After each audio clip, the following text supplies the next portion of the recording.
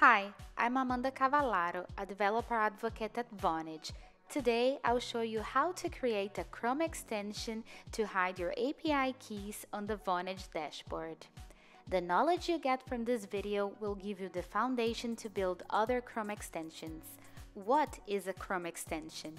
It is a software program that allows you to extend the Chrome functionalities and change your browser's experience. An extension can be built with HTML, CSS, JavaScript, and the manifest.json file from your computer.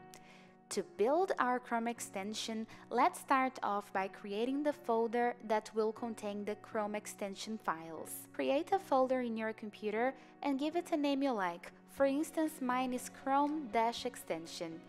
Let's then create the file that tells your program the function to be executed. To do so, from your terminal, you can type touch manifest.json, or from your IDE, you can click the button to create a new file and name it manifest.json. Let's populate it with the required information. Name is how the Chrome extension is called and how its name will appear. Description describes what the Chrome extension does.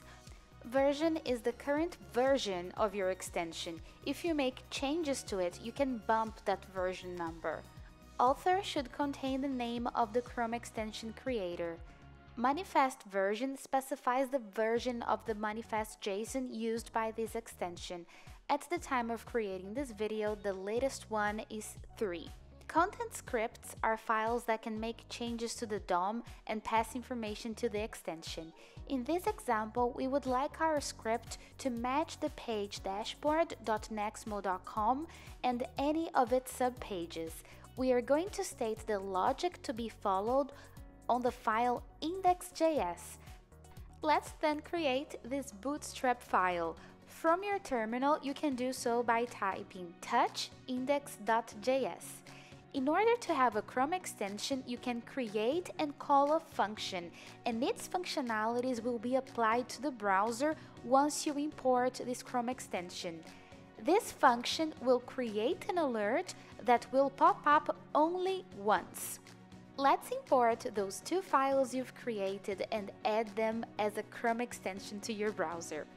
Open the Chrome browser, navigate to Chrome://extensions, click on the developer mode on the top right to enable it, click Load Unpacked on the top left, and the file uploader tool will open.